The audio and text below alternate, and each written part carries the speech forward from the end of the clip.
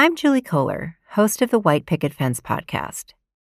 If you've read the opinion section of any newspaper lately, you've probably come across think pieces, panicking about falling marriage rates. They make sweeping claims that getting married will make you happier, healthier, and wealthier. Some even say that getting married is a way to stick it to the elites. I'm not so sure about that. This season on White Picket Fence, we're examining the current marriage panic.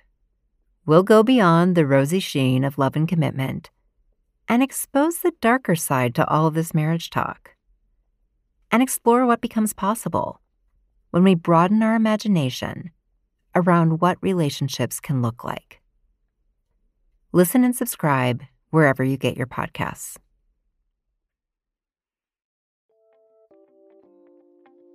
When Kamala Harris gave her victory speech as Vice President of the United States, she said, "While I may be the first woman in this office, I will not be the last." March is Women's History Month, and in honor of our first woman vice president and all the first in politics, business, the arts, and more, we're partnering with Stitcher to highlight the remarkable women who were first and that paved the way for more to follow. Download the Stitcher app and listen to podcasts that honor historic firsts and center women's voices, such as Encyclopedia Womanica, Ordinary Equality, Unladylike, and By the Book. You can find Stitcher for free in the App Store or at Stitcher.com/download.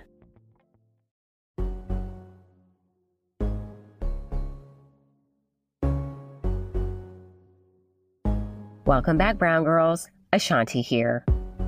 And today, we're speaking with Jacqueline Ayers, Planned Parenthood Federation of America's Vice President of Government Relations and Public Policy. Jacqueline, thank you so much for joining us today. Hi, thank you for having me, A'shanti. Really excited to talk to you. You're a Vice President at Planned Parenthood, doing lots of amazing things in government relations, public policy. When we're recording this, we're going into the second month of the Biden-Harris administration. So they've been really, really busy. I think there's going to be a lot that's going to get done over the first 100 days. So we're going to be chatting about that. But first, in true BGG fashion, we have to ask you, what drew you to this work? How did you get involved in politics, and what brought you to Planned Parenthood? Yeah, thanks so much. Believe it or not, I'm actually not a healthcare person. Healthcare is not my background. I grew up in Shepherdsville, Kentucky, where all my family still lives, and really rooted in our faith and values. My parents always really instilled in me to think about what you could do for the least of these. So with my legal career, I actually never planned to practice law. I always wanted to be in a role that helped me feel connected to helping people, particularly folks who are left out of a system that is meant to work for them. And so whether it has been in my time at the ACLU, my time at the National Urban League, and nearly 12 years of my career with Planned Parenthood, always have looked for ways to put myself in a position to help those who should benefit from a government that should be working for them, but most of the time does not, and really centering the folks that I know at home, my cousins who had children really young, my family who relies on Medicaid and needs access to healthcare. And so I've always thought about how connecting to government and government and policymakers and translating the needs of people as being the main focus. And that's what I've kind of now built a career on in the nonprofit sector. And why did you choose Planned Parenthood? Yeah, I was actually working on Capitol Hill. I worked for a member of the Congressional Black Caucus, Bobby Scott, Team Scott. Everybody still knows many of those folks in that team. It's was a great opportunity at the House Judiciary Committee to get exposed to a lot of many different issues that touch constitutional access and rights. Being on the Capitol Hill at a time when the Republican Party at the time was in majority, often the Judiciary Committee saw anti-abortion legislation So I ended up working a lot on that and preparing for hearings, preparing members on this issue and meeting with several of those groups. And so during my time on Capitol Hill, actually a friend working on the Hill said, "Hey, did you see that Planned Parenthood is hiring a lobbyist?" Might be something that it just fit at the right moment in time. I happened to be working on these issues on the Hill at the time that Planned Parenthood had a position open. And never knew, honestly, that I would stay this long, but it's been really rewarding. And I think it's the people and the mission that keeps you drawn to it. So I want to dive into the word lobbyist, because a lot of people think that it has a really negative connotation, like, oh my gosh, all these lobbyists doing things. What exactly do you do? Because I want people to know that there are good lobbyists out there and you are one of them. So tell us about your work. Yeah, thank you so much for the question. It's right. If you describe yourself as a lobbyist, people do have a negative thought about what that means. But what I like to say is that what people need who access federal government programs, say you get your health care through Medicaid, say that you also want to be able to continue accessing your health care at a Planned Parenthood, but you're in a hostile state where that state has said you can no longer go to Planned Parenthood if you get Medicaid. You want folks who are on the inside talking to legislators, talking to congressional offices about what the harm and the impact of those changes are. Ideally, before there is a change in a law, before members of Congress are voting on something, you want to make sure that the people who are helping to write legislation, write amendments, who are helping to write talking points, I really see myself, and I tell this a lot to our Planned Parenthood affiliates who are working hard every day in states, that my role is really just to represent the work of people on the ground in the states and make sure that members of Congress know how their votes will impact their constituents. So I'm really just sort of standing in the gap of helping get information to lawmakers so they can make informed decisions. And Planned Parenthood, y'all help so many people make informed decisions about their health care. I've just been really enjoying this season and having more people know about all of the many services that have been offered. And we're coming off of a very crazy 4 years. I felt like at every turn, like Planned Parenthood was definitely on the defense against the Trump administration. And now we have the Biden-Harris administration. So when you saw that they were going to be going into office, kind of how did you feel knowing that there were going to be these champions of reproductive freedom back in the White House? Elated, in a word.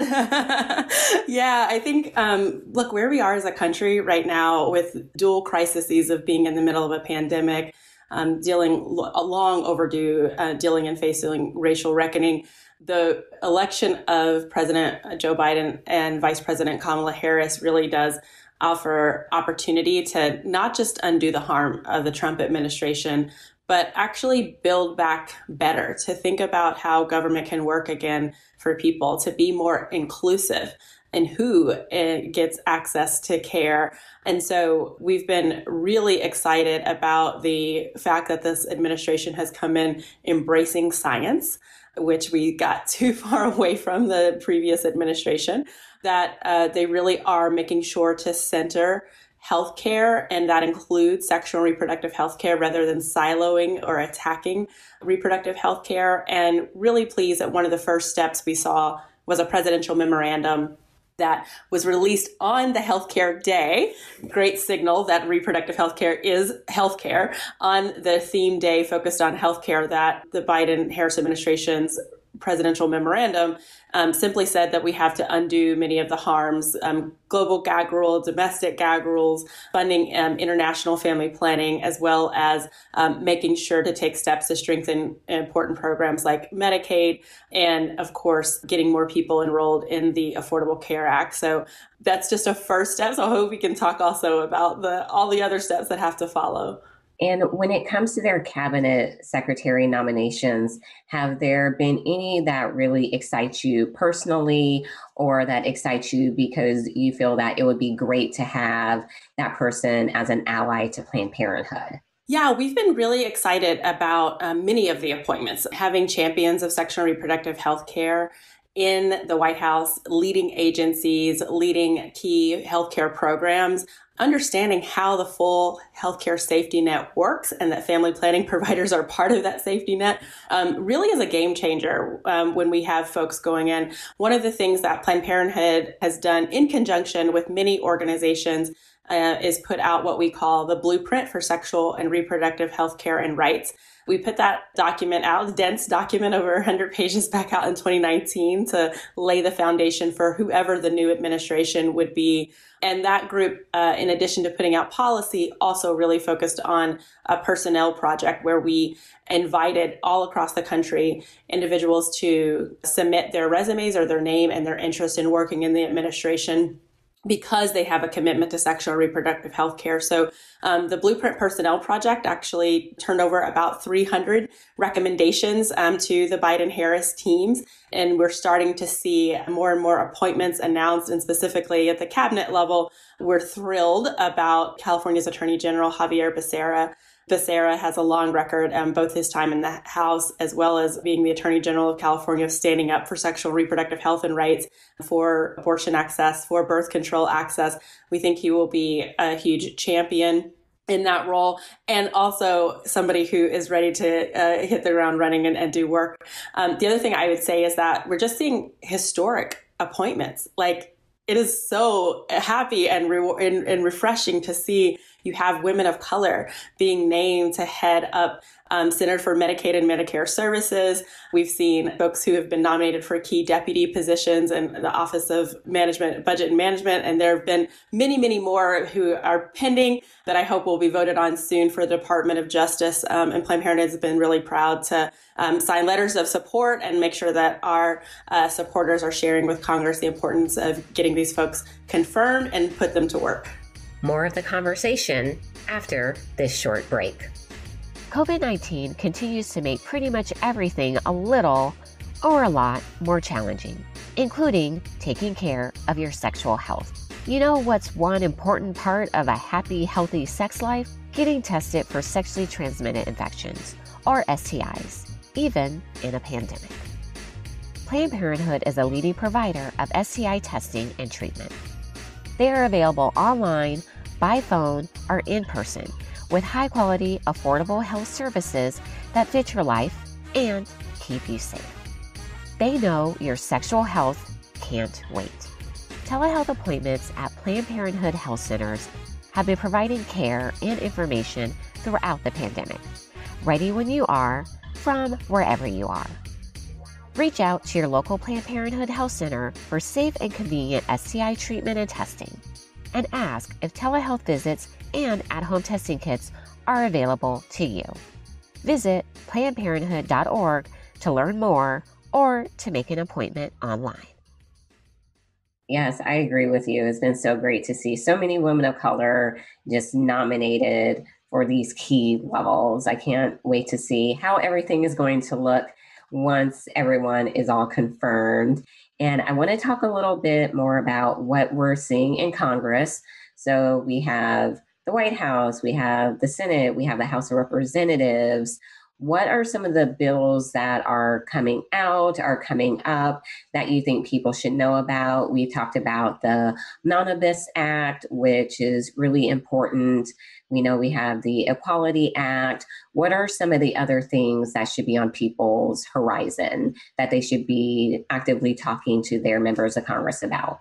Oh, thank you so much. It's been extremely exciting to finally have a pro-reproductive healthcare House and Senate, even going back to the 116th, the first time in history we ever had a majority of members who support sexual and reproductive health care. And so it's a caucus who is really eager to work on these issues and talk unapologetically about their support for abortion access and reproductive access.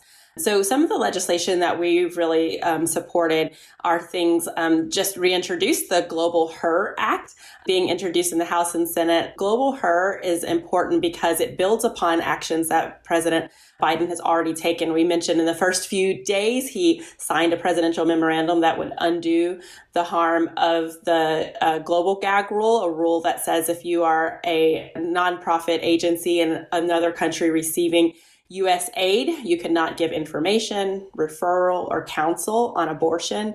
That has been an unfortunate way to keep good information and healthcare access to people all around the globe. What the Global HER Act would do is say, okay, once and for all, we're going to permanently repeal the global gag rule. That way, each president that can't go back and forth with undoing it. And we know that there are also really important bills out there. You mentioned the Omnibus about addressing Black maternal health, but also those bills that would impact abortion access, like the Each Woman Act, which would undo the Hyde Amendment. And I think we've seen an increase in the number of co-sponsors of that legislation. And we've seen for the first time, there was a hearing on the issue of Hyde and the way it discriminates against low income and Black and brown people. And so the willingness to not just introduce bills, but hold hearings to talk about these things must give a lot of credit to the House Pro-Choice Caucus, the House Democratic Women's Caucus, particularly the women in the CBC, the Congressional Black Caucus. They're introducing bills. They're talking about these issues.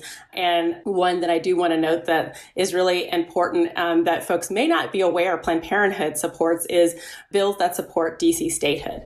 The reason why we support those efforts is because if you are living in the District of Columbia, unlike other states, taxpayers and folks like myself who live in DC are taxpayers. Taxpayers cannot direct how their taxpayer dollars are spent and unfortunately are not able to vote for the Medicaid dollars in the District of Columbia to go toward abortion.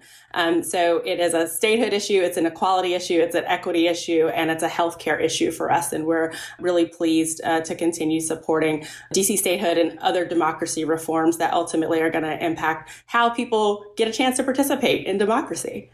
Yes. And at the BGG, we're all about participating in democracy. So I am very much for DC statehood, but it's also the reason why I chose to live in Virginia, because I'm like, I need representation. Right. I need my senators. I need all those people to be able to represent me. So now people know why A'shanti chose not to live in DC.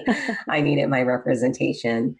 Jacqueline, this has been just a really great conversation chatting with you. Before you leave, just want to ask you, what are your hopes for the Biden-Harris administration over the next 4 years when it comes to supporting reproductive freedom and women's health care? Yeah, thank you. I think first and foremost, the top of mind for all of us is to make sure that the response to the pandemic, getting COVID under control, is equitable, that we're not leaving anyone out. We know who the communities, unfortunately, who have already faced high disparity rates and who is getting COVID and who has unfortunately lost lives due to COVID. And so we want to make sure that the response is equitable. It's been really encouraging that the COVID equity task force of the White House has already started outreach to groups like ours and many others.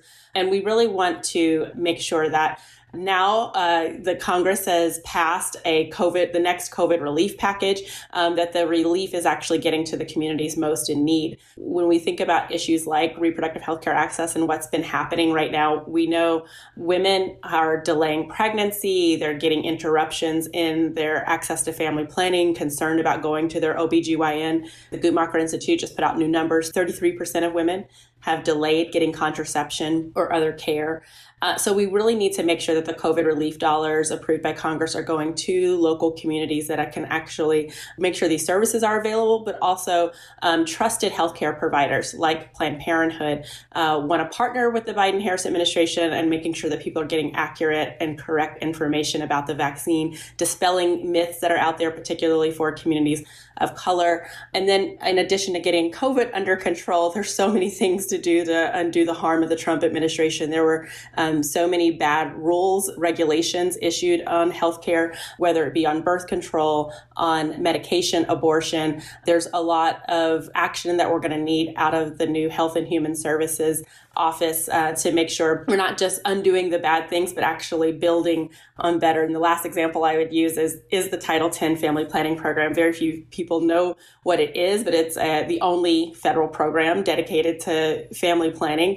But it's been around a long time. It's a 1970s program that really we want to make sure that not only do they undo the bad rules of the Trump administration, which sought to prevent providers in that program from giving information on abortion to patients. But also we think about what's the next wave of what could it look like if it was more inclusive, if it were really a program that addressed all reproductive healthcare needs. There's a lot of work to do to modernize the healthcare system to make sure that the cracks that COVID has revealed in the way that the healthcare system is not been working, that we really seize this moment and come out of COVID safer, but also that we are innovative and actually responsive to the populations that are in need. And that's what we are looking forward to working with the Biden-Harris administration to do. Fabulous. Jacqueline, thank you for joining us. Thank you for all of your work. We truly appreciate having you join us today.